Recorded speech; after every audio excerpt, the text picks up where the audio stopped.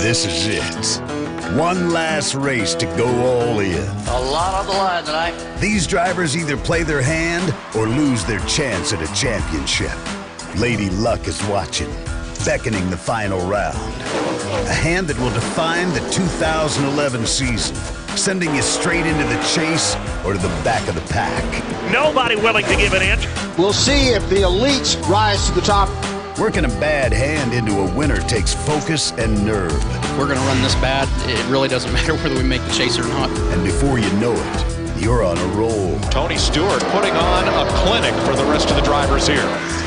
Stakes are high. You better be sure you know why you're playing at this table. Junior again trying to hunt his way. Junior Nation is on its feet.